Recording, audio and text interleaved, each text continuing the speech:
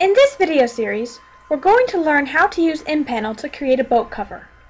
The geometry of the boat can be captured using a digital capture device, and then imported into Rhino to produce a wireframe model like the one we have here. We will use InPanel to mesh this frame, relax the meshes, and prepare them for paneling, and then create panels and prepare those panels for cutting. The raw data collected by the measuring device will first need to be cleaned up, making sure that all the points match and the correct lines have been drawn in. This model has already been cleaned up and is ready for meshing.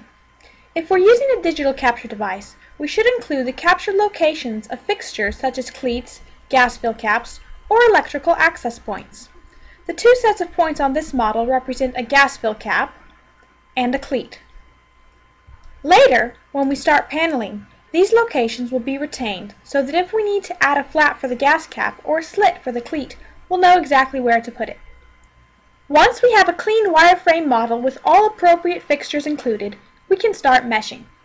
To learn how to mesh a boat cover, watch the next video in the series.